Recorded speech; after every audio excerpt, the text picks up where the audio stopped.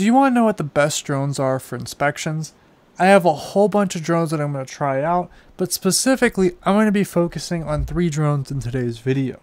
The Mavic 3 family, the Air 3, and the Mini 4 Pro. Why? Because these are all the most newest drones, but they also have incredible zoom features, which of course for inspections and seeing small intricate details are very important. I'm going to be flying a couple missions, and we're also going to take a deep dive into what makes these drones specifically very special when it comes to inspections.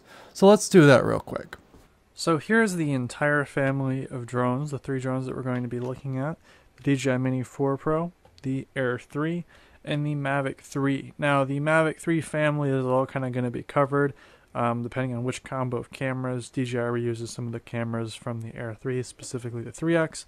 In the Mavic 3 Pro, I happen to have all cameras represented here, so you'll be able to check and see which one of those is best for inspections. So specifically, the Mini 4 Pro comes in the cheapest. It's got 360-degree optical avoidance, and it also has a very nice upward tilt on the camera, so it can go all the way up to about 60 degrees on this camera. The Air 3 also follows that same pattern, as that the camera rotates up about full 60 degrees, allowing you to look up at objects when you're inspecting. Then the Mavic 3 only goes up to about that 30 degrees, so you get that full 30 down to 90 degrees. However, if you want to look up at something, that does get restrictive. When it specifically comes to the camera assemblies, the Mini 4 Pro has the same sensor size. I believe it's, 1/1/3 inch sensor size in here. It does 48 megapixels, which allows you to zoom in a little bit better.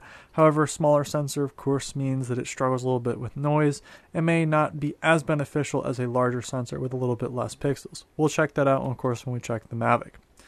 Anyway, this is a single sensor. You only get one of them, and there is no zoom, or there is digital zoom, but realistically you're stuck with just the same sensor. So the interesting thing about the Air 3 here is that it actually uses the same main primary sensor as on the Mini 4 Pro. So I believe it is this bottom sensor is identical, as in it is the same camera assembly. It is realistically the same sensor and components there. You're not really getting anything new by getting the Air 3 unless you're looking for that zoom camera. Now, that zoom camera is going to be important because it's a 3x zoom camera and it's also 48 megapixels. I believe it's the same sensor but a different lens assembly there.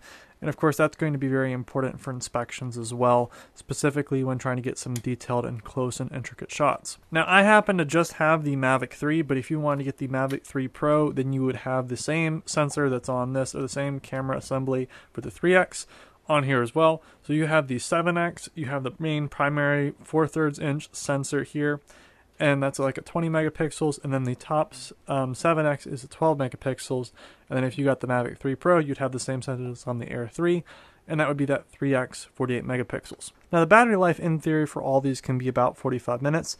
The Mini's batteries are actually a little cheaper, so maybe something to consider if you want a longer inspection time. However, the Air 3 and the Mavic 3 come with only 45-minute batteries. Of course, the Air 3 is about $300 more, and then if you get a Mavic 3 Pro, that's going to be a little bit more. That's going to be about 2.1K, upwards of 3K, depending on which controller you get. However, I've been seeing a lot of these Mavic 3s with just these 2 cameras on the internet for about $1,200, about the same price as you'd get for an Air 3. And personally, in my opinion, these are a little bit better for inspections, but we'll get to that later in a second. All 3 of these drones support photogrammetry and have a semi-pseudo SDK support for allowing automated flight paths. So if you were looking at creating a 3D model of the roofs or whatever item that you're inspecting, that is now possible. That's with a little bit of software I made called Waypoint Map that allows you basically to autonomously control each of these drones and have them do kind of automated mapping / 3D modeling missions. I'll include a link to the tutorial about that and a full link to the site down below, so you can take a look at that later on if you're interested.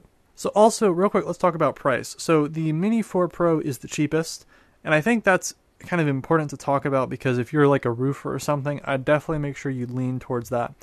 Specifically because if you crash this drone, it's like $600, maybe if you're lucky to replace, versus if you crash one of these suckers, you're going to be out a little bit more, maybe like $800, $900, and upwards of like $1,000 plus.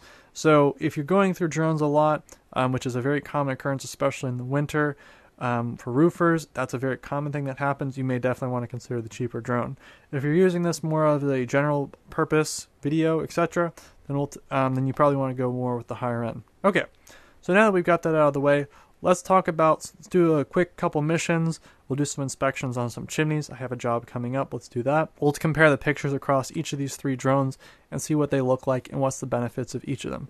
So real quick, I want to talk about what happened when I flew the mission, because some of this stuff isn't going to be represented that easily in the pictures.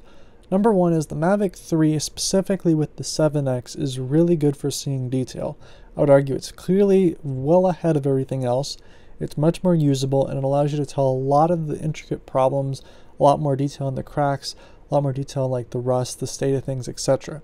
However, when it comes to actually taking these pictures, you'll notice that a lot of these pictures came out very blurry, and that's of course because the sensor size is so small. And I took these pictures on a rather overcast day. However, it was still rather bright out, and it still was a pretty decent sunny day. So it means that these pictures came out relatively bad. And I think if you were doing like an insurance claim as like a roofer, you'd have difficulty arguing, especially because these are so blurry.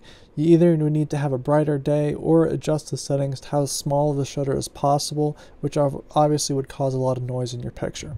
Now, actually having some zoom, especially when inspecting, was actually really useful. So I would argue that it allows you to focus and be a little bit more dynamic when you're actually out there, because once the picture is taken, you're done. So having the ability to zoom in and out, I think, is very important. So it looks like that the Air 3 and the Mavic 3's main sensor pictures came out good. I believe the Air 3 and the Mini 4 Pro look about identical. And I also think that like the Mavic 3, when pictures come out well, they look good.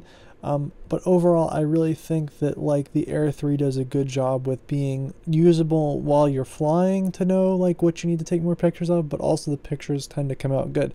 I don't know if like just the Mavic 3 tends to be too close and it's just too sensitive to wind. I think that since it's zoomed in so much, it's very sensitive to movement. I think the Air 3 is just like the perfect balance of zoom in, but also that the pictures come out good. And as you can see through all out here, the Air 3 just seems to consistently put out good pictures, especially with some of these inspections. So this is like the top of the roof here. As you can see, the Mavic 3, especially being just the same distance away, these pictures often come out a little bit blurry. Then the Mini 4 again doesn't have that problem, but it's also not as zoomed in. And you can of course get in there with digital zoom, you can zoom in a little bit more. But again, I think that like the Air 3 just consistently hits the mark, especially with what you're seeing here. You can definitely zoom in probably with these pictures. They're 48 megapixels, you can get a little bit more. The Mavic 3 very clearly is better zoom capability, but again, you can see that there's a little bit of blurriness, and of course even a little bit of noise you can start seeing as well. And this is all taken at really the same distance. Actually, as soon as I could like fly it far enough away to take the picture is when I took the picture. So, and at least it focused on its own.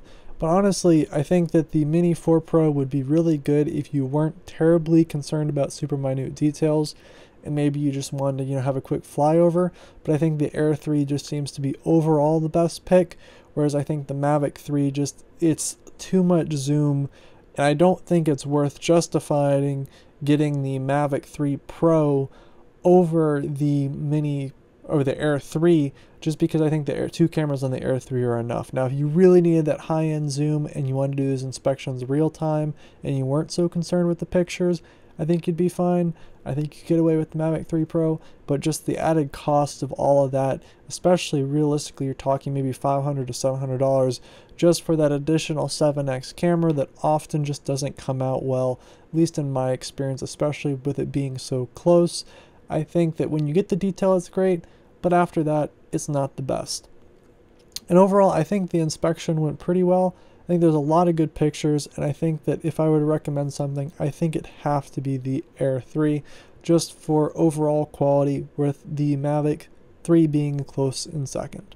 So I think realistically, in conclusion, I prefer the Air 3 over the other drones.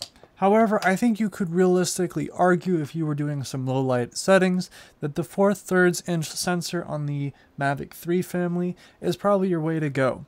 I think the Mini 4 Pro, not 3 Pro, Mini 4 Pro is probably the best if you were a roofer and you were going to go through drones rather quickly, but I do think realistically you do need some obstacle avoidance, especially navigating complex areas. Like a roof is a pretty complex area, but I can only imagine if you were doing like cell towers and stuff, especially that high up, I'd be really concerned about hitting something, so obstacle avoidance I think is a must.